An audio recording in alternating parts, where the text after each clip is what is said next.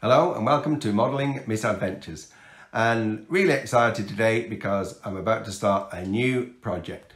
So let's have a look. So this is a Ben Buckle Super 60. Now I've had this sitting in the shed for a couple of years actually, but decided it's time to get started on it and put it together. So what do we got? Some instructions. These are the plans.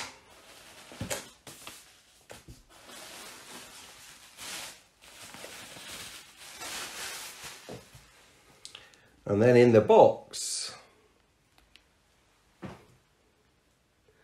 not only have we got the kit, but we've got all the accessories that are needed to actually complete the model. So should be fantastic getting cracking with this.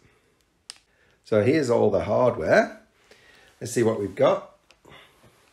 We've got a lovely Enya engine there, which I got from Tim. And then next to that, we've got a fuel filter, fuel tank, exhaust deflector. Over here, we've got receiver battery, receiver and switch, 3 servos and servo arms. We've got the undercarriage and wheels and tires. Here we've got some control linkages and the rubber bands to fasten the wing on. And I think I might have forgot to mention the propeller.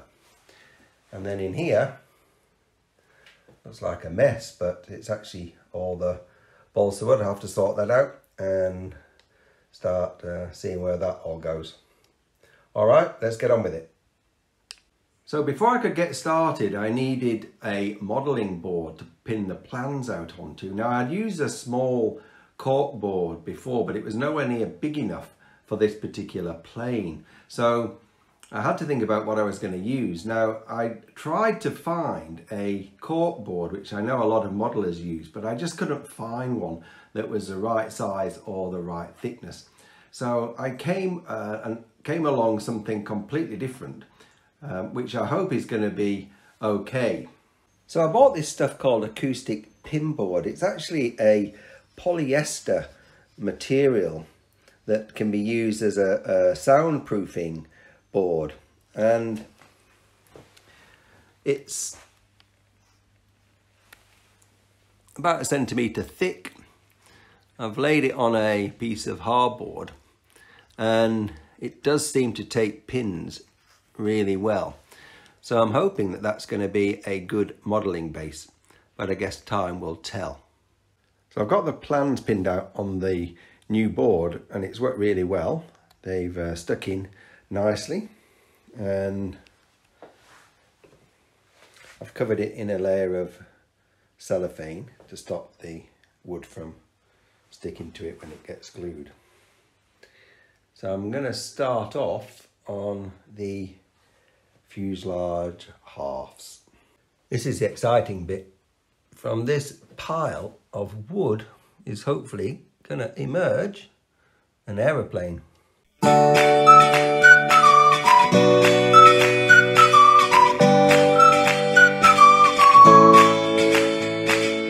Well, that's the first half of the fuselage done, and I've got to say that board that I've pinned it out on was absolutely fantastic. I'd recommend it to anybody actually. Easily as good as any wooden work surface or cork board. So now I'm just going to do the whole thing again and build the other side right on top of this one. So we'll see that later.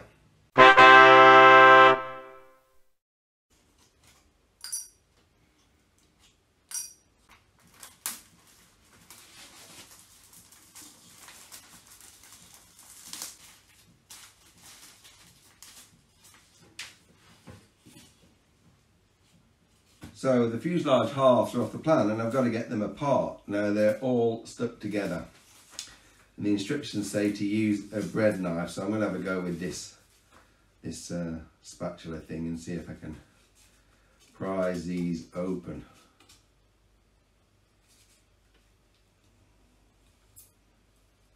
Well, it's well and truly stuck together.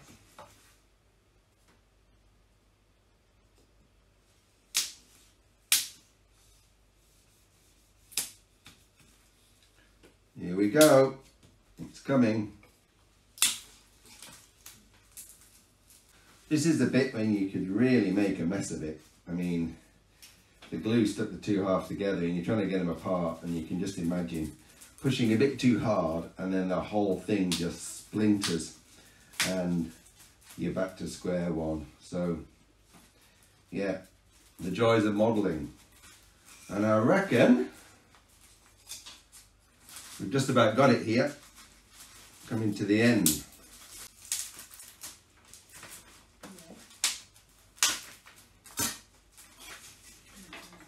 Yes! What a beauty.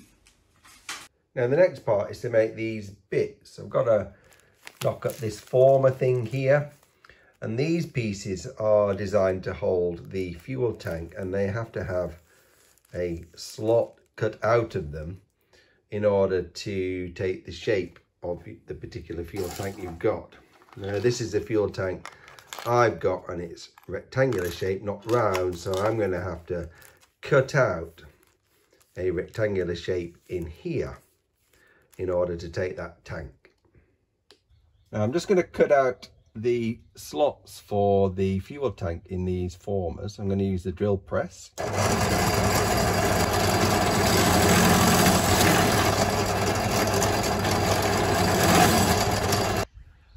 And then I'm just going to finish this off with the Dremel tool. Got these two cross pieces in. They've dried overnight. They look pretty good. Now the instructions are not very clear about putting the two halves of these fuselage sides together, but I'm going to do it this way with the fuselage upright. Makes more sense to me. So I'm going to put that there and then glue the other side onto it. Well, it was a bit of a mess doing it the way I was trying to do it, so I've actually put it on its side and put the cross pieces in that way, weighed them down overnight. It's all dry now, so I can carry on with the other cross pieces.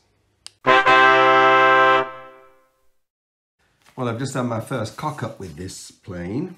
I had put a wrong piece on. The instructions weren't terribly clear.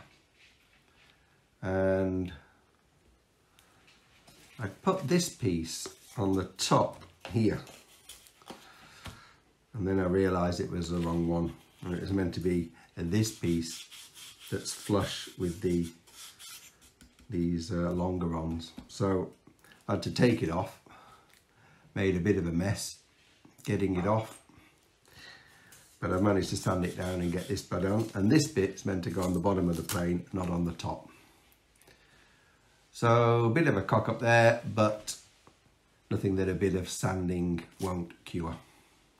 I moved outside now because I've got to use some epoxy glue, and Sarah doesn't like the smell of it. So I've glued these front engine bearers on with epoxy, and now we're going to put these little side pieces on. Again, it's got to be glued on with epoxy, not wood glue.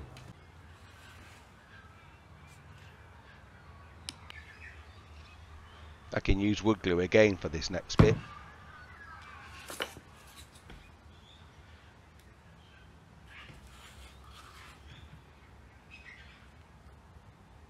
So that's the first part of the fuselage complete.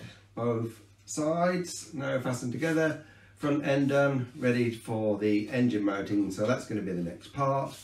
So with that, I'll say goodbye and see you next time on Modelling Misadventures.